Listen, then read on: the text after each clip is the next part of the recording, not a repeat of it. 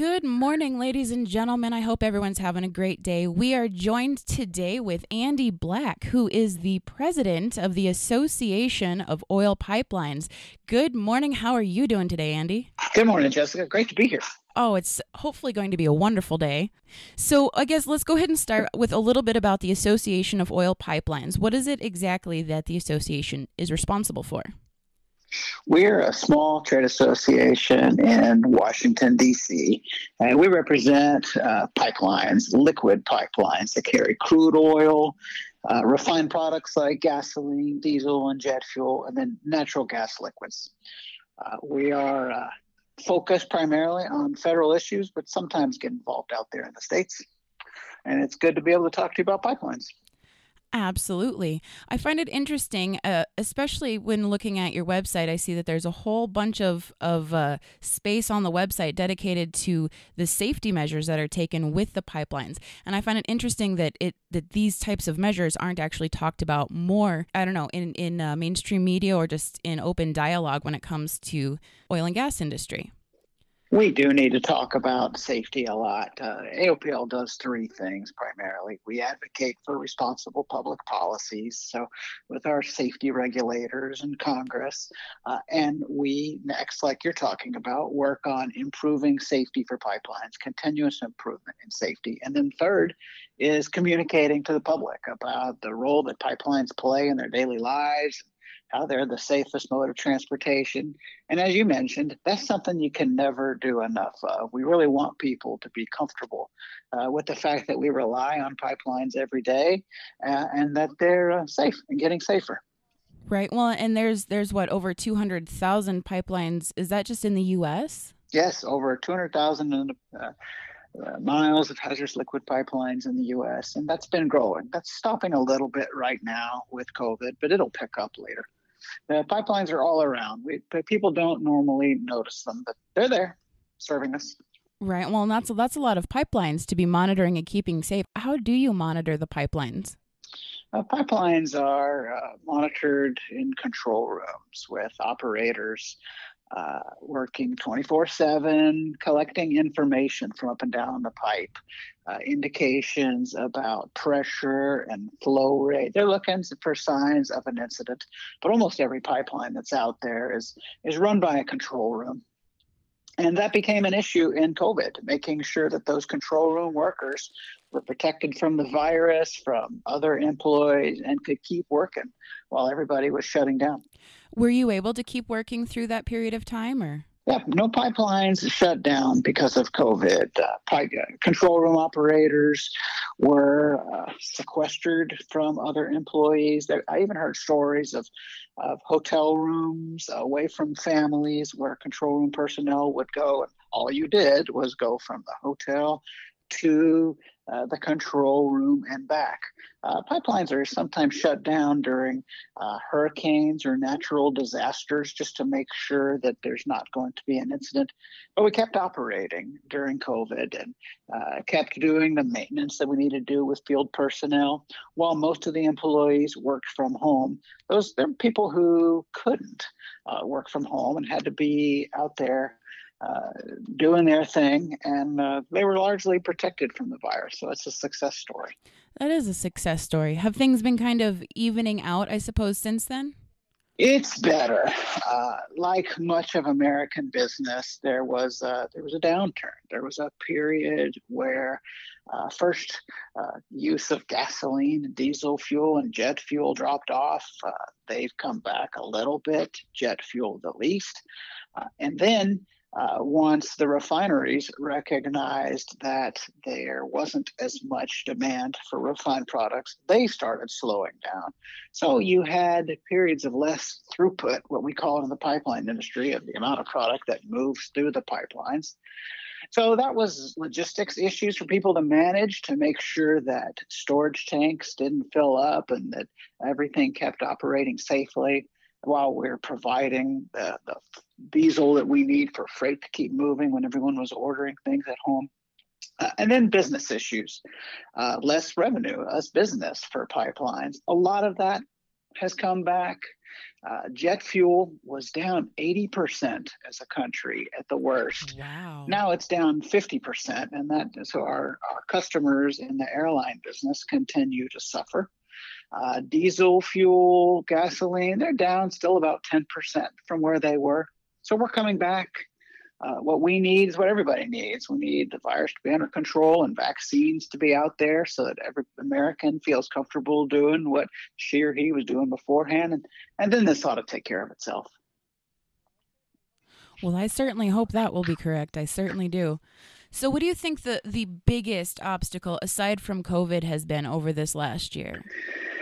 Well, for the pipeline industry, it started with a price war between Saudi Arabia and Russia that was already affecting the business. And to me, COVID is two things, and they're both big. That was the health issue and then the business issue. So one of the lasting impacts of kind of the business issue is deferred projects. This is a sector that has been growing because Americans have been needing more of the products that pipelines carry. And you've got some projects that were either canceled or put on hold. And companies, when you listen to what they tell investors, say that they want to be back in, say, 2022 with projects, but they're not going to be doing those when there's less need for our products. So there's people that we'd like to get back to work when the economy recovers in the pipeline sector and in oil and gas generally. Then on the public health issues, one of our challenges was just doing that type of advocacy that we do in a time where we're working from home, but also government is. And it was interesting to see government leaders starting to do calls and Zoom calls instead of meetings. It took everybody a while to get back up to doing regular business over advocating over a computer screen than in person. But that's something that everybody's gotten used to now, both in oil pipelines and in advocacy. And I think lots of other places in American life, like you and I. We could have been doing this in a studio together, and now we're doing it over the phone. Right, right. It would have been nice to have met you in person, but likewise. So the projects that ended up being deferred, that's kind of what you're looking into for 2021, is kind of getting everything back up and on schedule? Yeah, there's going to be a time where we need more pipeline capacity to serve Americans, right? Everybody uses the products that pipelines carry, whether that's diesel fuel for freight to give you your packages, or gasoline for getting where you need to go, or jet fuel when we're all taking flights again.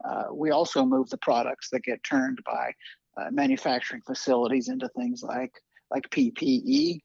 When that happens again, we need to be ready for policymakers to say yes to pipelines, and for the public to recognize that a pipeline coming in is a good thing. When it's operating safely, it can create jobs and tax revenue and make sure that we don't have shortages of energy.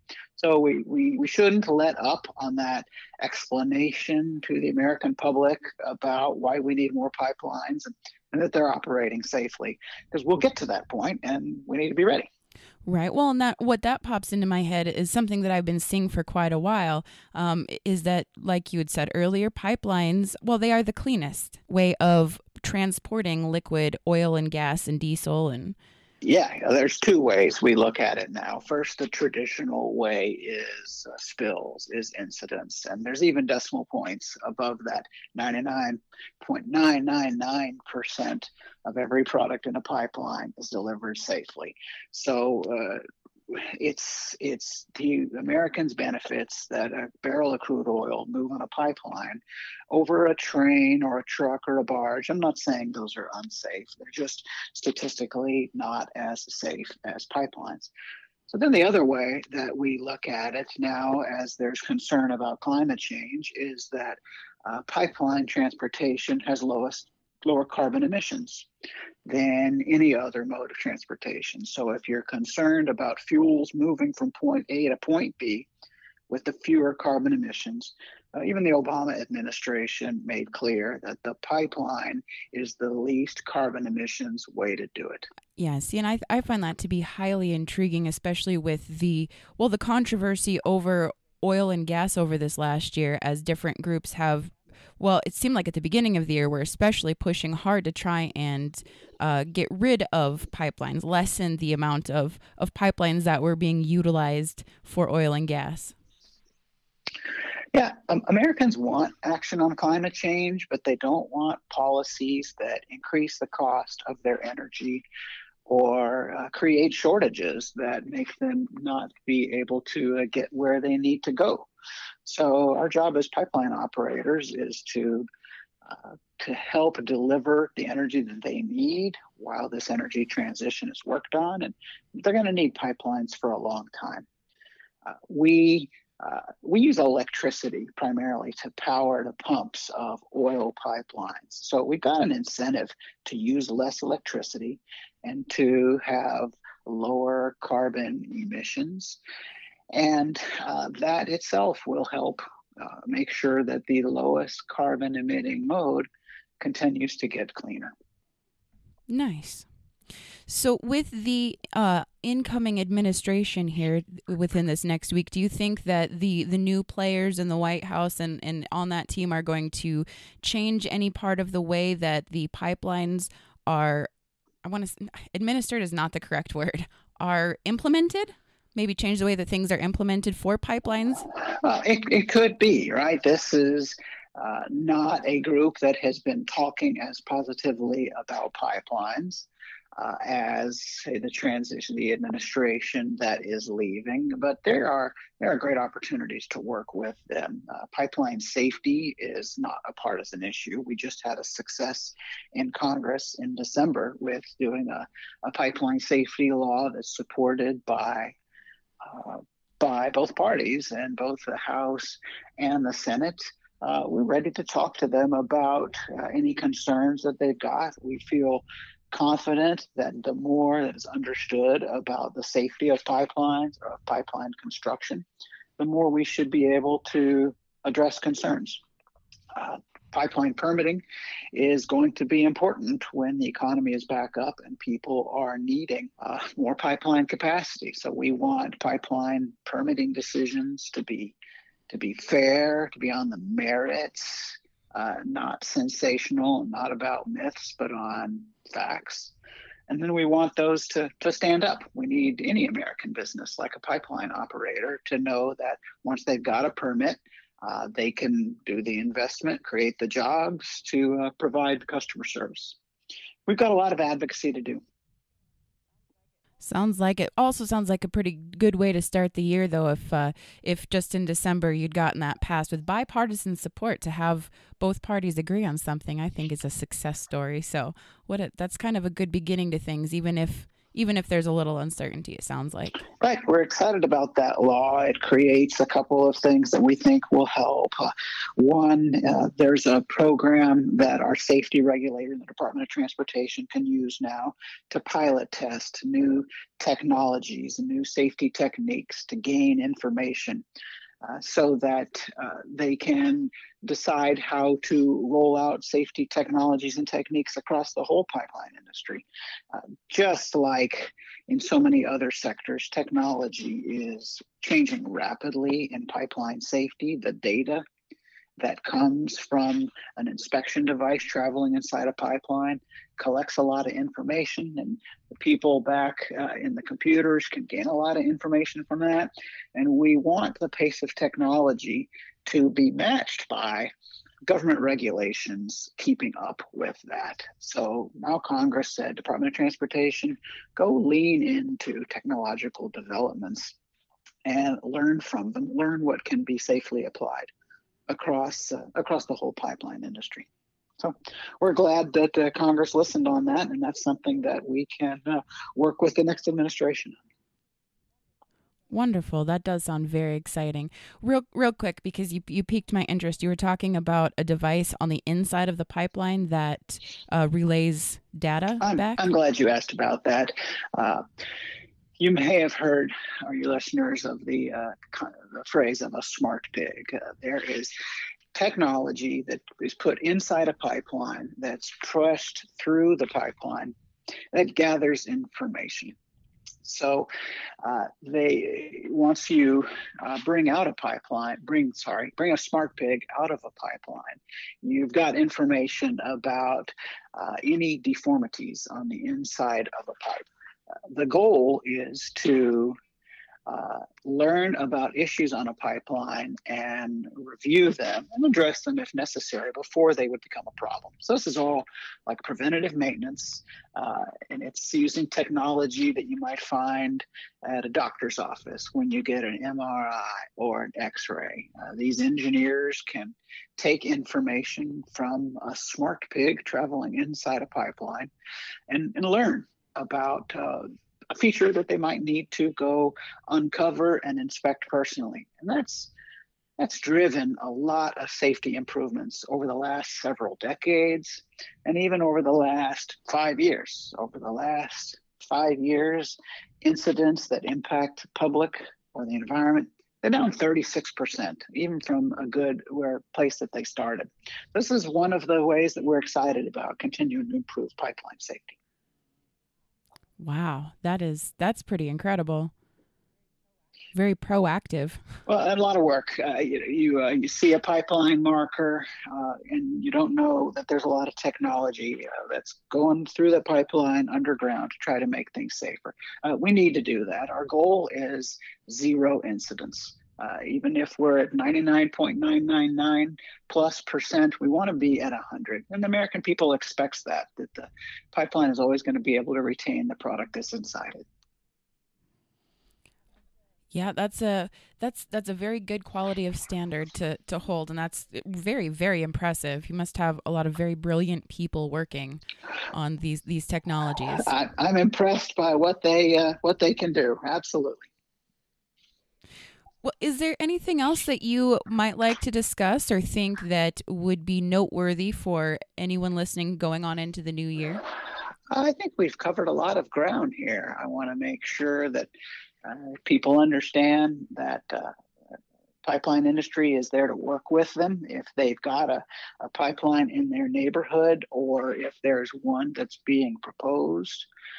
That we can help answer questions, and that they depend on them right now. Only in a hurricane, when a pipeline is down and product is not being delivered, do people really recognize sometimes how much we need them, right? The gasoline at the gas station comes there after a long trip in several pipelines.